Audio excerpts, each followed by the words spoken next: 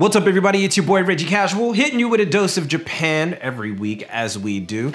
This time we're covering specifically streetwear or streetwear inspired labels and or brands. Not just brands that can be molded into the streetwear aesthetics, because if we did that, then it would probably be every damn label on the planet. So I'm gonna give a 10 spot to the streetwear fans who like Japanese stuff. And we'll do some other lists. We'll probably cover luxury, designer, accessories, and other episodes. Who the hell knows? But street right now, because honestly, that's where a lot of us start. So let us begin. Let us, that's where a lot of us start. So let us begin.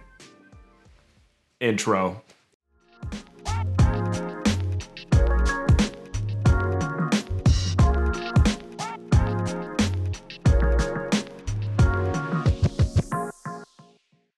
First up, we got the newest of the bunch, Libere. I think that's how you say it. Launching in 2019, Libere is a traditional high-end streetwear brand that offers the best in graphic prints, Japanese collaborations, and a large dose of utilities. We're talking cargos and wider silhouettes strewn throughout, and it plays well with many street styles of the day. It's the style du jour for street.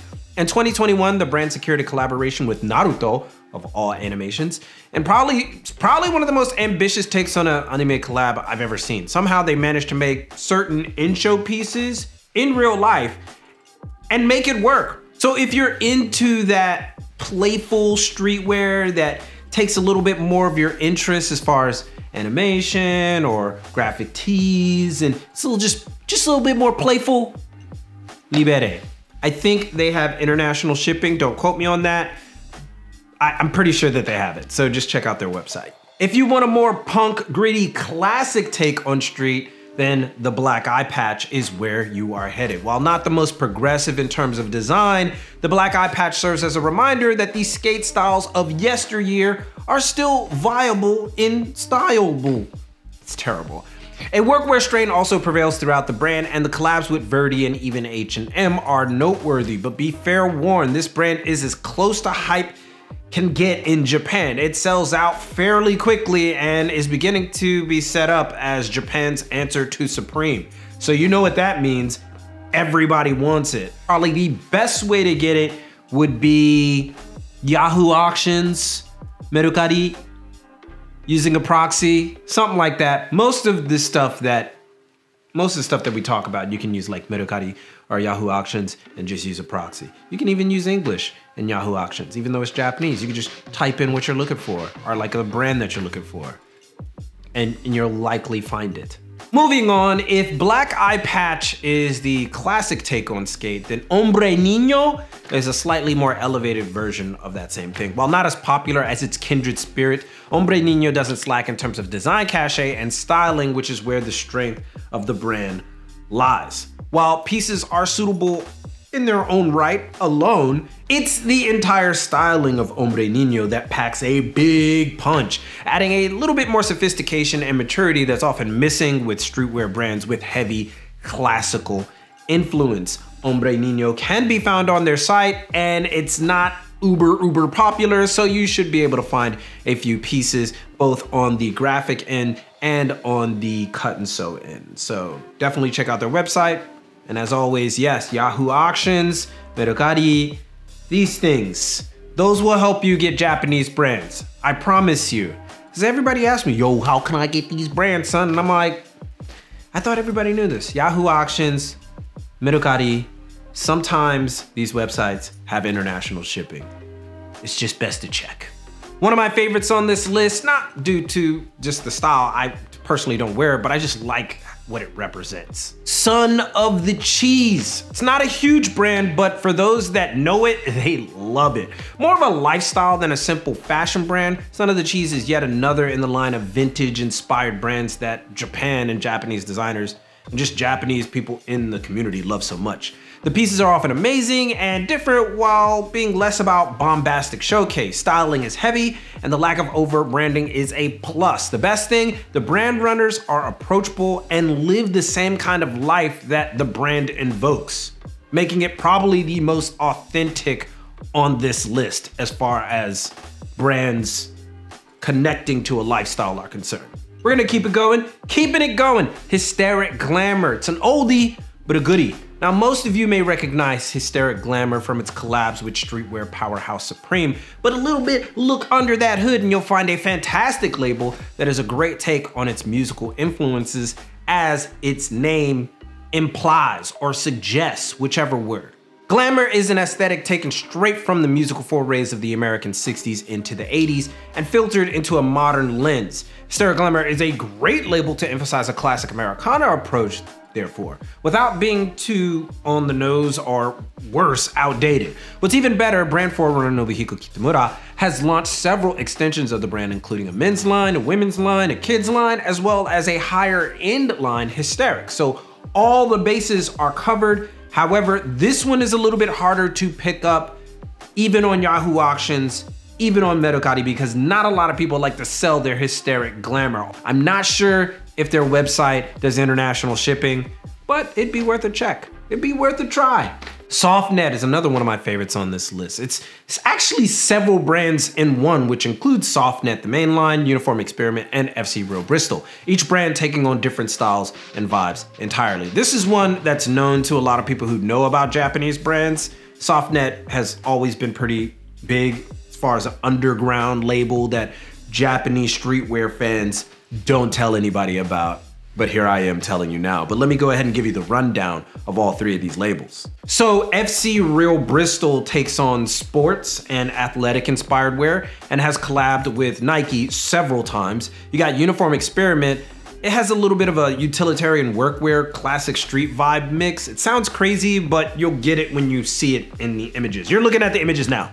And Softnet is the elevated and noticeably more expensive approach to that aesthetics, like the grown-up approach to all of this. What's great about the Soft family is that it strikes all the bells without deviating from a core style. Each of the brands can nearly fit together while each maintaining an independence from one another. It's a pretty cool process. And one of the first labels in the street arena that I personally still check out from time to time due to how consistent they are. So definitely check out, especially Softnet. That's one of my, it's a good one. Now, as far as getting it, Softnet website, and what I said before. Now, here's one that may seem a bit strange, right? CDG. Now, this is weird if you're unaware of the pantheon of Comme des Garçons labels, but less weird if you kind of know about it, because CDG is actually a new street-centric label under Comme des Garçons. It was launched in 2018 after the Good Design shop here in Japan was closed, which carried the CDG acronym pieces. Like, it's an acronym, like the CDG, and they were more street-centric and played on that logofication style. Now, it's separated from the Good Design shop and it's its own brand. Therefore, it's a lot easier to get because CDG is positioned as an internet logo street-like brand. As far as the brand itself, it's less playful and honestly less dated as CDG Play, and it's more adventurous. It serves as an entry point for street fans that have a proclivity towards the avant-garde or experimental.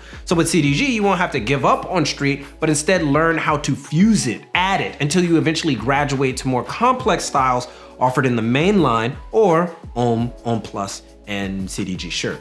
So it's a great little segue for those. And like I said, Dover Street Market online, I believe it actually has its own site too. So CDG, the site, it should be popping up here somewhere. So yeah, you can get it quite easily, I might add. So next, much like CDG, if you're more of a Yohji Yamamoto fan, Ground Y is probably where you should start. Complete with graphic tees and collabs, Ground Y still employs typical Yohji silhouettes, making it one of the most progressive on this list of street-inspired brands, even more so than CDG. This is due to the fact that it isn't traditional street, but street-inspired. This kind of uses the street methodology with Yohji cut and sew and silhouette to graduate those wearing Ground Y into the more nuanced labels easily. Pieces are essentially Ys and mainline Yohji Yamamoto starters, which is great for those who like that silhouette, but aren't really ready to go all the way or want to add an element of street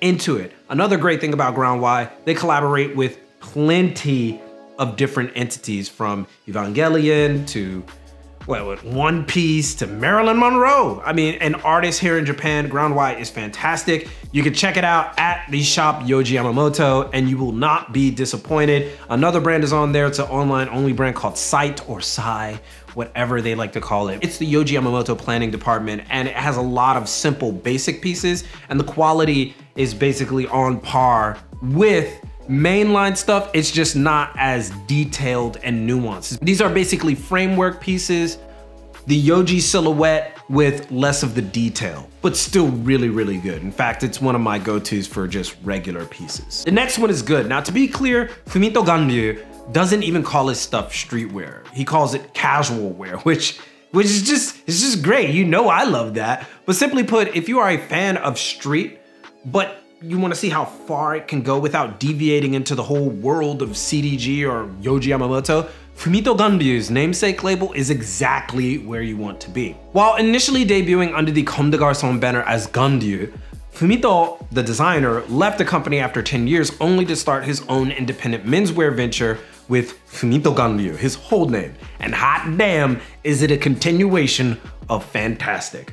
But why wouldn't it be? This is a guy who made his chops working at Comme des Garçons and it shows. A master of fabric and construction, Fumito takes seemingly plain pieces and reconstructs them in amazing ways. We're talking about the voluminous, the drapey, the layering, whatever. Ganryu is just great work. Just great work. And his fabric choice is just a chef's kiss. But I'm not gonna lie to you, it is not the most approachable on the list. It's definitely one of the most admirable, but it's hard to get into if you're unfamiliar with the silhouette or unfamiliar with putting those kind of pieces together, even if they have inspiration coming from street. Nonetheless, you should definitely check it out. Some sites that you can check it out is, of course, Yahoo Auctions. United Arrows might carry a few pieces, but I believe Sense on the international stage also carries it, along with maybe Farfetch might carry some of it too. So you might want to check out those websites. And finally, if you know me, I've been naming this brand more often than I can count every time. Monkey Time, right? Under the United Arrows H Beauty and Youth banner. Monkey Time is what I often call the absolute best in street fashion basics. More so than any other brand in its category. It combines high quality, great fabric choice, and just damn near timeless pieces in the world of street, which is hard to do. You know how you have like pieces in your closet that after a few years of being off trend, they just leave the rotation?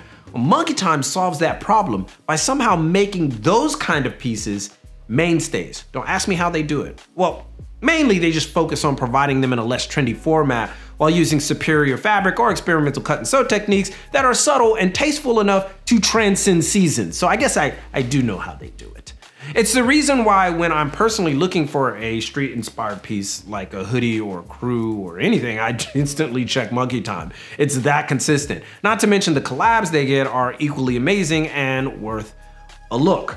While not readily available out west, you'll likely find a ton of Monkey Time from Yahoo Auctions and ZoZoTown Used, as well as United Arrows Beauty and Youth. I believe United Arrows has international shipping, although it can be convoluted. However, don't miss out on it. It's a great label. It really should be out west, to be honest with you. So those are 10 I say, 10 streetwear specific or inspired labels from Japan that you should definitely check out if you're a big streetwear head. You have a big streetwear head. And maybe you happen to come out here post-pandemic. Now you got some brands to choose from, wherever that may be. But of course, we'd love for you to add some brands yourself, so have at it in the comments. And if you want more insight into the world and business of fashion or personal branding, join us on Patreon to get access to our special series class, little Patreon plug, where we help aspiring entrepreneurs build their brands and business. And you'll also gain access to our private Discord, which is great. But most importantly, keep it locked right here for all of your info on international street fashion culture and business from Tokyo. It's your boy, and keep it casual. Yoroshiku onegaishimasu. And I will see you guys in a minute. More stuff soon. Overtime for people who are on Patreon. Yeah, you get those too. Extra episodes, like extended episodes and stuff. So yeah, overtime after this. See you guys in a minute.